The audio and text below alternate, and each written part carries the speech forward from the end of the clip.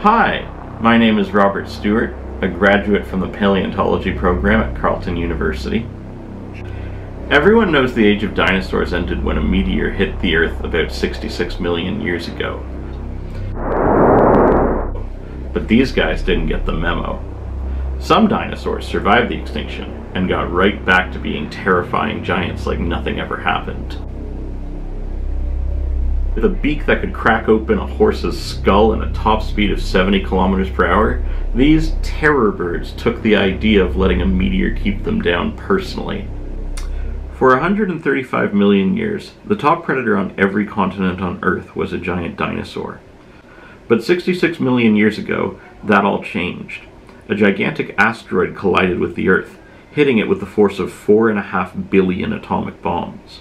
More than 3/4 of all living things died out in the world of ashes left behind, including all of the giant dinosaurs. But not every dinosaur went extinct in the devastation. A family of flying dinosaurs adapted to eat small animals like insects survived the extinction event, and went on to become some of the most familiar animals on the planet: birds.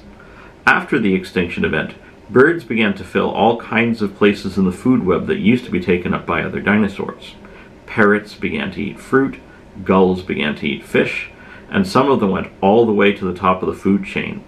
A group called the carnivorous evolved killing claws on their toes, just like the now extinct raptor dinosaurs had, and began to fill in niches all over the world. 55 million years ago to 42 million years ago, 4 and 5 foot tall birds wielding these deadly raptor claws, like Eleuthornis of France and Switzerland, Palaeontology of South America, and Lavocatavis of North Africa, occupied the role of medium-sized predators. Here in the jungles of the Eocene period, they lived in the shadow of giant terrestrial crocodiles like Titanosuchus, Eremasuchus, and Barenasuchus, hunting smaller prey like snakes and lizards or early species of horses that grew to the size of rabbits. But some of them were already growing bigger. Just this year, hooked toe claws from a carnivorous weighing as much as a person were found in Antarctica, where they would have occupied the top predator role in the warm forests of the Eocene South Pole. But about 42 million years ago, all of this began to change. The world began to cool, ice began to form over Antarctica, and the jungles that covered the rest of the world began to shrink. As they did, the range of these giant birds shrank with them. Entire families went extinct, including all of the carnivorous of Europe, Antarctica, and Africa. But the cooling event didn't last forever, and they took many of the giant crocodiles with them. In their aftermath, 2 great families of carnivorous survived, and once the world began to warm up again, the 2 lineages of giant birds began to grow and thrive. In North America, a group called the Bathornids lived from the Eocene to the early Miocene, about 50 to 20 million years ago. Fossil remains of the Bathornids come from all over Wyoming and Dakota, as well as parts of Colorado and Nebraska. The Bathornids or their ancestors came to North America at the same time that other carnivorous were spreading through Africa and Europe, but the Bathornids survived the extinction event that wiped out their relatives and began to diversify about 37 million years ago. The earliest Bathornids, like Bathornis grallator, were only about 3 feet tall, and they were light enough that some of them could probably still fly. But the name Bathornid means tall bird, and over the course of the next 7 million years they began to live up to the name. They grew from 0.5 meter to 1.5 meters, and then up to 2 meters tall, reaching sizes bigger than even an adult human. By the time of the late Oligocene, they were the biggest predators of their ecosystem, with Bathornis geographicus dominating wetland habitats and the related Paracrax gigantea dominating the savannas. These 7-foot giants grew so big that they lost the ability to fly, but being some of the biggest predators around, they didn't need to fly anymore. The biggest mammal predators in their ecosystem were around the same size as them, and the flightless giants were rivals and competitors to these early, distant relatives of cats and dogs, not prey. The smaller, flying species likely would have hunted lizards, frogs, and early rodent species like gophers and burrowing relatives of beavers, while the biggest Bathornids could have preyed on animals as big as early camels and long-legged, skinny rhino relatives built like horses. Over in South America, even bigger birds were evolving in a group called the Phorusrhacidae, which we call terror birds. Scientists break up the terror birds into two groups based on their skulls. Ones with longer, more slender skulls like Procrania and Siloteris likely hunted smaller prey like their ancestors. These skulls are called Silopteran skull types, after one of the earliest and smallest members of the group. But as terror birds specialized and evolved, they developed specialized skulls called terror bird type skulls with thick, box-shaped heads that ended in long hooks that jutted out like a giant fang. Studies into how terror birds used these heavier terror bird type skulls show that they didn't use them like a mammal, biting down and shaking from side to side. Instead, they had thick muscle attachment sites at the back of the skull, which allowed them to bring it down like a hammer or an axe. Their bones here and around here were very fragile, meaning that they couldn't hold a sustained bite for very long. But the powerful bones in the back of the skull allowed them to crack open the bones of other animals, using it like a hammer to smash through bone and rip into muscles. And they had very strong skull muscles here and here, which they could use to pull at meat and tear like a hook. With skulls like these, they were equipped to hunt creatures as big as deer or even horses. Their beaks weren't the only fearsome natural weapons that terror birds came equipped with. A trackway discovered just last year showed that they walked with their second toe claw elevated, and a look at these claws showed that they were thick and sharp like the claws of their extinct relatives, the raptor dinosaurs. This feature seems to have been found in ancient caryomorphs too, but in the giant terror birds it was very pronounced. They didn't just get stronger, but faster too. A study from 2005 tested the forces a terror bird's leg bones could survive to measure just how fast a terror bird could run at max speed.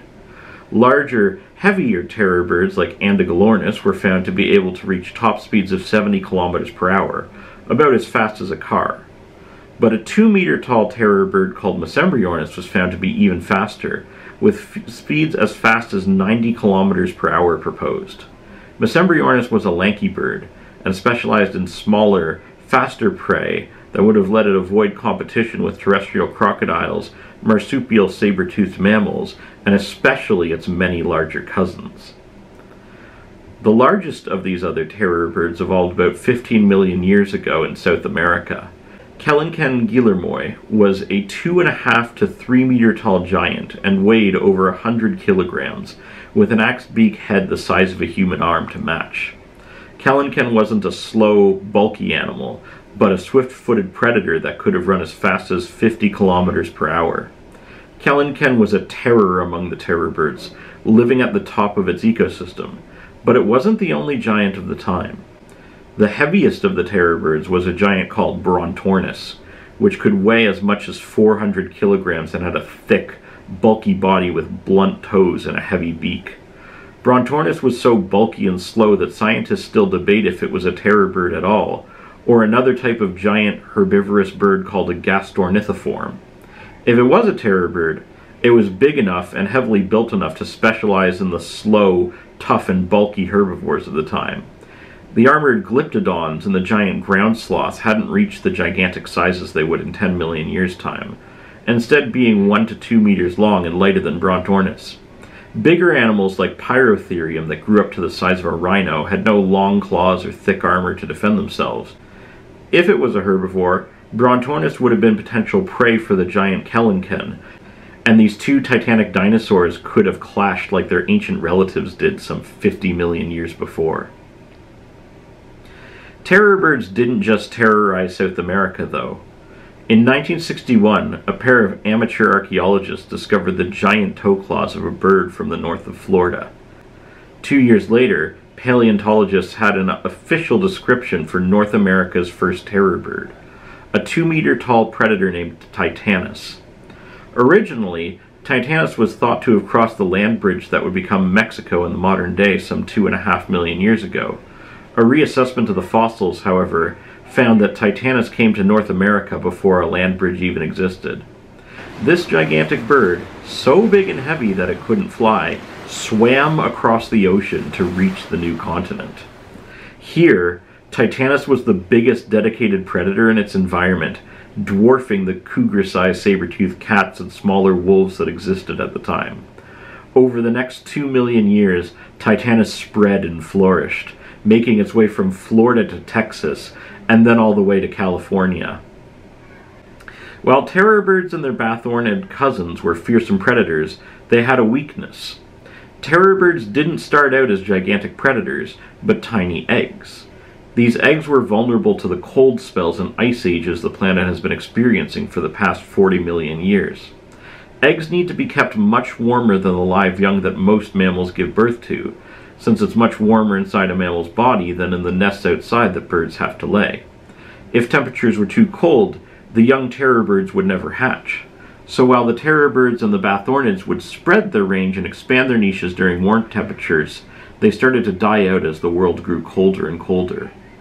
The bathornids died out 32 million years ago, during a cooling event in the early Miocene, while the giant terror birds died out during the start of the ice ages around 1.8 million years ago. There's evidence some of the smaller terror birds held out until as recently as 10,000 years ago in the warmest parts of South America, like Uruguay, but they too died out in the last ice age, one of the coldest periods in the entire history of the Earth. But while the terror birds and their bathornid cousins from the north no longer exist today, they do have some relatives who still do. The Surima birds of South America live in much the same way the smallest of the terror birds lived for 55 million years, hunting snakes and rodents on the plains of South America and using their giant toe claws to cut their prey to pieces. Found all over Brazil and Argentina's grasslands, these little terrors grow only to 2 to 3 feet tall, shorter than even their oldest ancestors. But even as their giant relatives were dying out, a new group of animals was evolving and spreading all over the world. Humans.